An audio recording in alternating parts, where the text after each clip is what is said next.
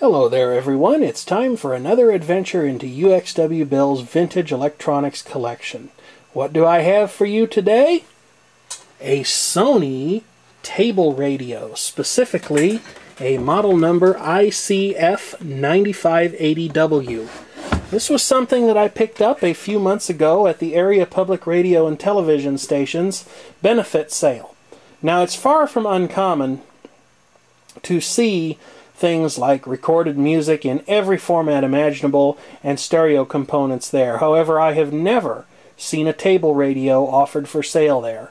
When I saw this one sitting on the shelf marked $10 and claimed to be in perfect working condition, I snapped it up, as I have wanted one of these Sony radios for a very long time. You see, there was a time in Sony Corporation's history when the person buying a product from Sony could be safe in the knowledge that it would be well engineered, well made, good value for money, and it would last a long time.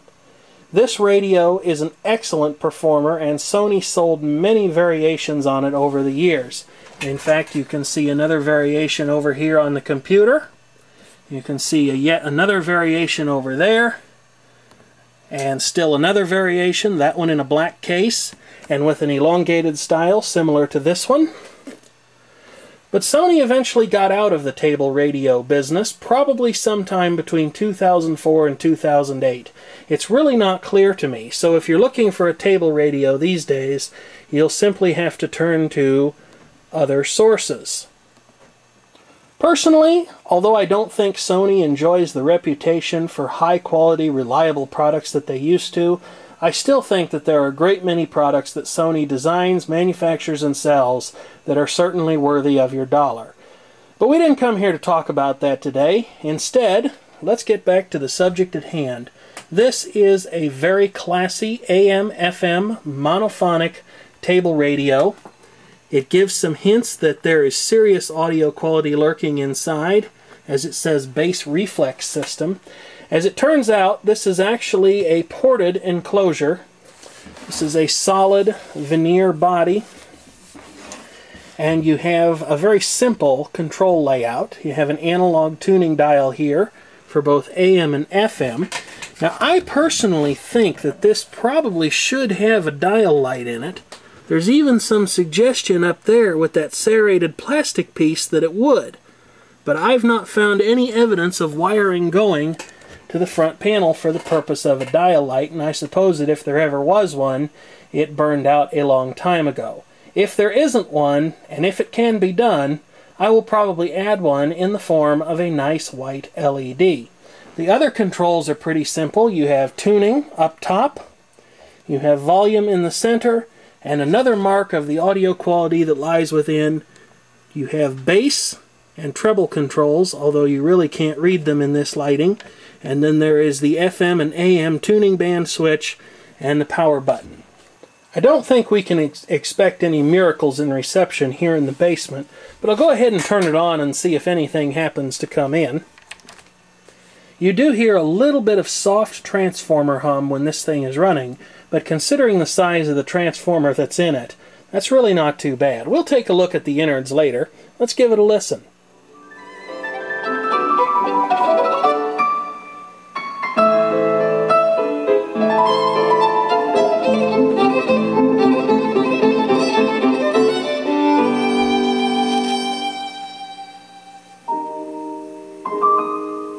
That's surprisingly good performance for FM, considering that I'm only using the antenna that is actually built into the power cord. Let's go ahead and flip it over to AM and see what happens. I'm not too optimistic because I have a fluorescent light above me, I'm in a brick-walled basement, and I've got a computer sitting over here that's probably making plenty of noise on the AM broadcast band. But I'll go ahead and flip it over and see what we can find.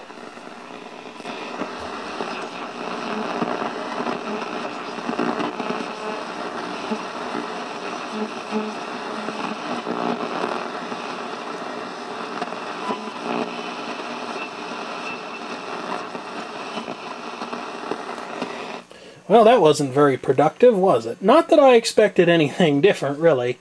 I mean, the AM reception down here is just not going to be very good under the circumstances, and I don't have any kind of an AM antenna hooked up to this thing. The only thing it's got at its disposal for an antenna is the internal ferrite rod with a bunch of wire wrapped around it, as they typically are. Speaking of things like that, let's go inside this thing and have a look. You can definitely see that there is some serious quality going on inside this thing. This radio is pretty easy to take apart. You can see there's a little bit of a boo-boo, a bit of damage to the veneer and pressboard cabinet. But all you do to get it apart is you remove 6 screws total.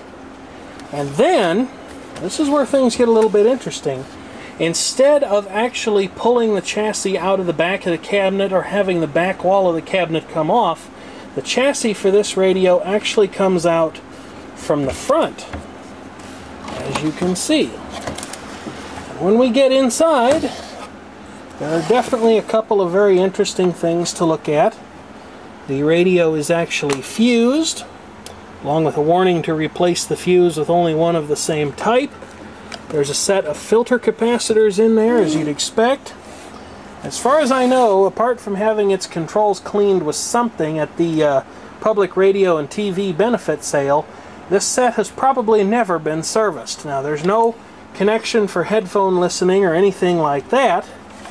However, if we look over here at the audio power amplifier section on the back of this heatsink, not only does it appear that there's a push-pull audio section, the enclosure is ported, but it also appears that there is provision for thermal adjustment of the amplifier's bias as it warms up. There is a temperature-sensitive device underneath that glob of glue that would adjust the amplifier's biasing as it warms up, especially during conditions of peak power demand.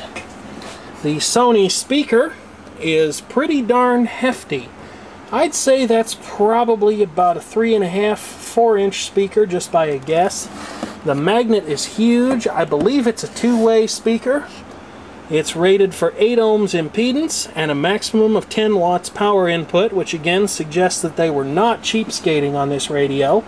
And then you can see the transformer over here, which is a very solid looking piece of equipment, although it's not quite as big as I remember it being. I was incorrect about the FM antenna. The FM antenna is actually this length of wire that runs along the cabinet of the radio here. It does not connect to the power cord in any way, shape, or form. And then back here you can see the ferrite bar that consists of the AM antenna. Getting into the controls looks to be a little bit on the entertaining side. Now back in the cabinet, there's a little bit of something interesting in there too. If you look inside the cabinet here, you can see that there's a little pillow of some kind.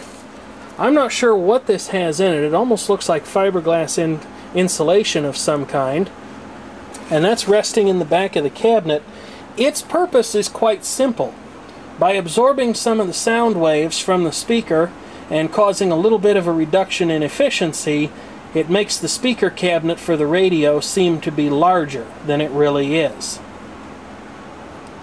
When you go to put this radio back together, if you're fortunate enough to have one, be very careful that you don't lose these little trim rings that surround the front panel.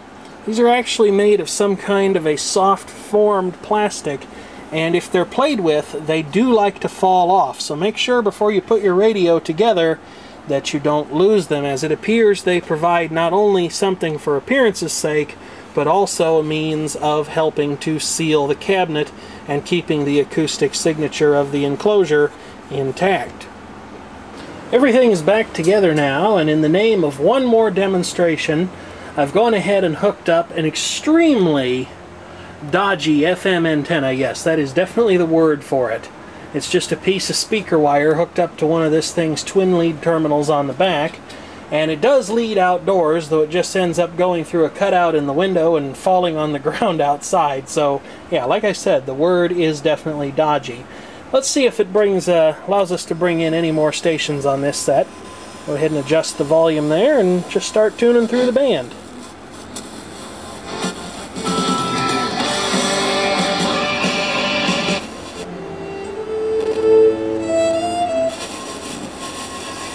It was prior to the landmark 1987 Florida law. There was no. If you fall, pick yourself up off the floor. And when your bones.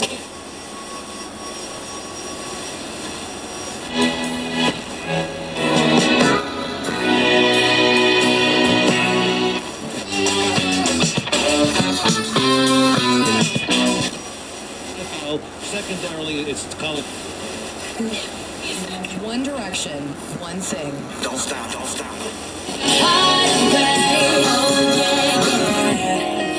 When you live. Last is the first in a powerful new series. Thursday. Don't miss the music movie event of the summer. What do you want to be when you grow? And I was almost first. That all the love that's lost will be found. I'll make it. It's Dirks Bentley. It's Dirks Bentley outdoors in the corn crib set. Now, someone asked me if this radio might be for sale in one of my previous videos where it was visible on the shelving unit that I had assembled in my bedroom. No, this radio is not for sale. This thing is definitely a keeper. Thank you for watching, and feel free to leave a comment if you have one.